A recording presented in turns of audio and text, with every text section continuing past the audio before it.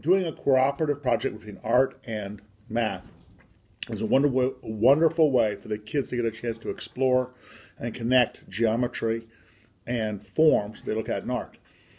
So what we did here was we created something called paper dowels, which is newspaper rolled around wood dowels to create these long strands of tightly wound paper, which are very strong.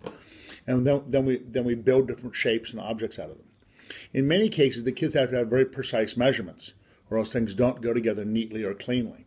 They also have to have a good understanding of geometry. For example, when we started building, the kids realized, oh, we need to build triangles for strength, and they suddenly needed the Pythagorean theorem. So they had to actually look up and double-check numbers to make sure, oh, if I want a right angle, I've got to have these measurements. So there was a lot of precise measurement going in, and they had to remeasure, and they sometimes discovered that, wait, if they didn't measure it quite right, they had to start over. So there's a lot of wonderful exploration of the connections between mathematics and art. Many interesting objects have been built. Some of them are very traditional geometry objects. Oh, I want to build a nice, clean, good cube. Someone else is building a Christmas tree. Someone else is building a gingerbread house.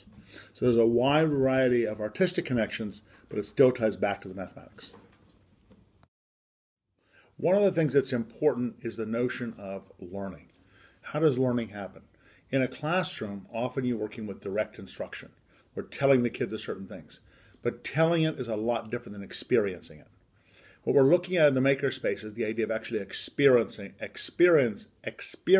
the geometry. We're trying to get the kids to understand it. So the physical act of actually putting the triangles together changes radically how they think about them, because now they can physically see them. And when they don't work, they begin to ask the question, oh, why didn't this work the way it was supposed to? So suddenly they're seeing the connection between the mathematics and the real world in a practical sense.